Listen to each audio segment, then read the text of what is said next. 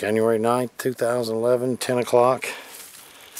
Been here for about an hour and a half. Got this hole started right by this little ash tree. We're going to see what we did. There's about a 3-foot circle around it, looks like it's going to be. Did find this nice tool. And then I found this other one, kind of a Baker Cruder tool. Just the corner of a tool on the base of a point. Got the rock head down there. We're going to try to come up with something pretty decent today. Let's hope. Keep our fingers crossed. Hopefully I'll get back with you. Well, it's 12 o'clock. I dug up a gallon sack of tools. I was digging around that tree. I'm coming over to dig around these 2 trees. I just decided to go ahead and dig a ditch in between them. Check that out right there. He's a rough one, but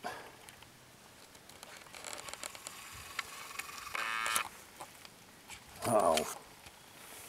What happened? There. Okay, I'm gonna pick this baby up.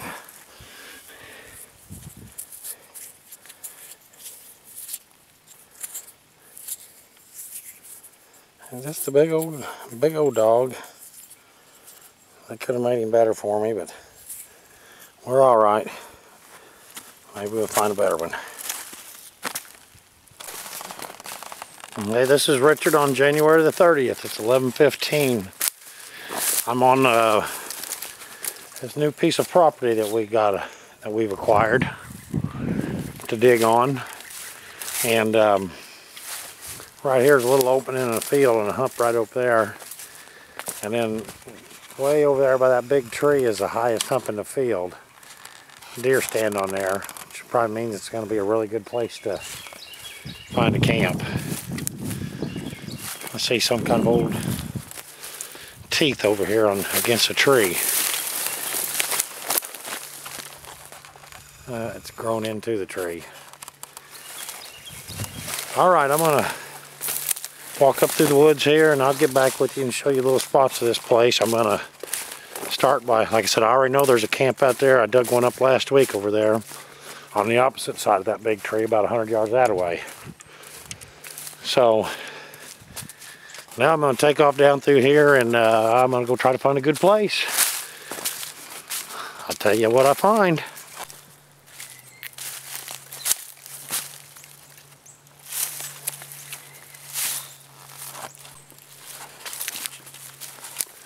There's an old spring. It's always a good sign there'll be Indians around somewhere where there's a spring. A little hump right up here.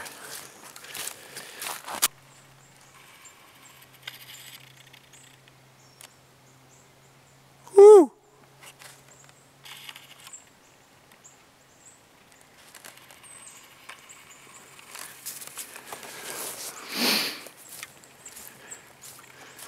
Try to sneak up on him here.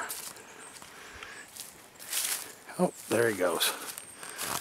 Now see, I'm down here where there's a creek right over there about 75 yards, but see how wet and swampy it is down in here. It's an old overgrown field, but unless I find a high hump on this, I highly doubt that I would find any Indian campsites on it. Maybe up there on that hill a little bit. On a couple of them humps. We'll keep checking her out. Check that hole out. Now, why did somebody dig that? Right there's the hump. I mean, right there's the dirt that came out of that hole. Why they dug that hole, I have no idea.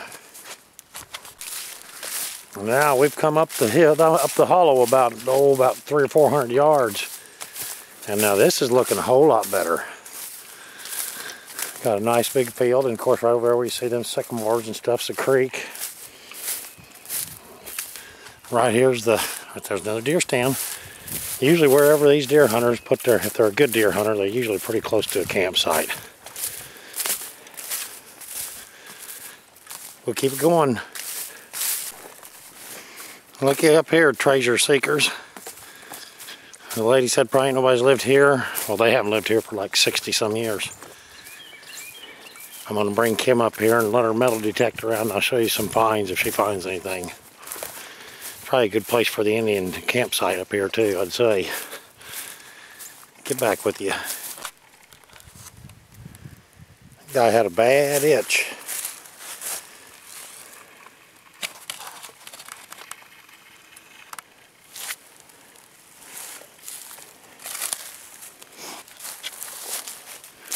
That hump right across this little creek starting to look good to me. We're still headed up that same hollow.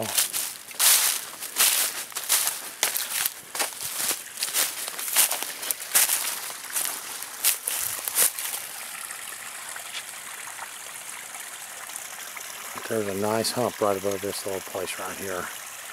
I'm gonna check her out and see. It's already 12:30. I ain't got much time left to go dig. I went up that hollow, followed every hollow, every ridge. I was down in the bottoms, went all the bottoms around. Guess about 2.5 hours worth of walking, and done about 20 test digs and nothing. So I'm gonna go back down to where I know there's something to dig at.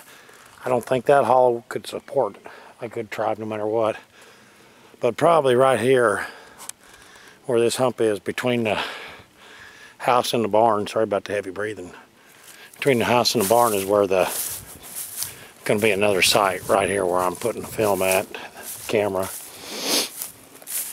And then when I bring Kim back, I'll come back up here and I'll test this, and I'll go up this hollow here behind the barn, see if there's anything this way. Most dangerous thing about around these barns around here is walking into somebody's meth lab.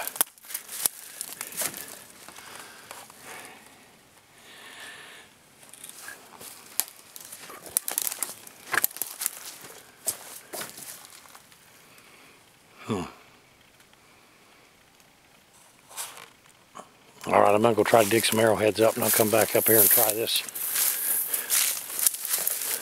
later on. Look here, Stumpy, I rented you a place out if you can make it. Got nice windows, even got you a stove inside.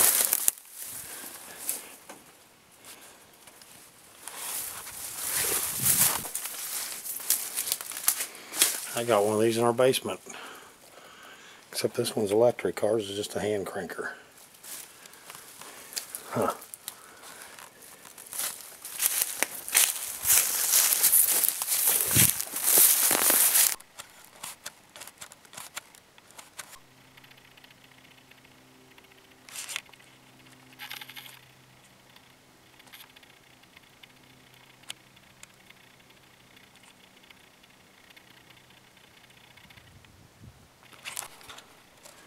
He just went to the ground and caught something just now. No wonder he wasn't wanting to leave. Up there he goes. Well, I finally made it back here to my field and my first site that I was going to start on with my big tree here. Probably haven't been here 5 minutes. And look at here, coming out from underneath these tree roots. A little impact fractured, it looks like. A little dart point type deal. And that's pretty good to see after 2 days and no arrowheads. Hopefully I'll find one more. I'm going to give her another half hour, and I got to go see the Boston Celtics and the Lakers. See the Lakers kick some ass. But, excuse me. Alright, it's been a rough couple days. It's hard to follow one of them beautiful, beautiful arrowheads like that out at Tim's overhang, or his field. Here was my cucumber from the day before. Some big old tools. Big half tool. Ugly little tool. Not a bad adze. Another adze. broken middle, nice color. Every once in a while I just, why I don't know, I just like the colors of them flakes. This would have been a monster drill. Glossy. It's a shame. And that's a broken piece of a tool. And the base. I figure what the heck, if I'm having these rough days, you guys might as well see my rough days too. There. I don't always have good days, although that Tim seems to be my lucky charm there lately. Nice one. Check this one out. I don't know if you'll be able to see. Look at that. Man. What a point that would have been. He is so cool.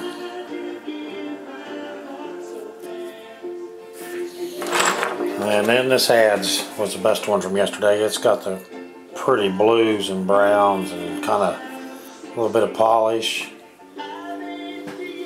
Pretty for a tool. And then today at my new spot, I just, like I said, I spent most of my time just walking.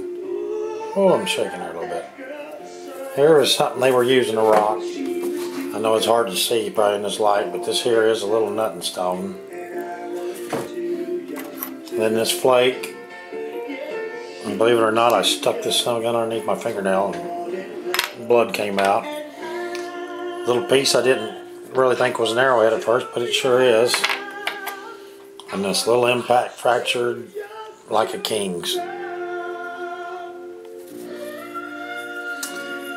Well, I'm going to spend the rest of the day repricing my cucumber stuff on the internet, watching the Lakers. And then I'm going to put together a video of all the artifacts I found on January 2011. Thank you all for watching. I'll get back with you.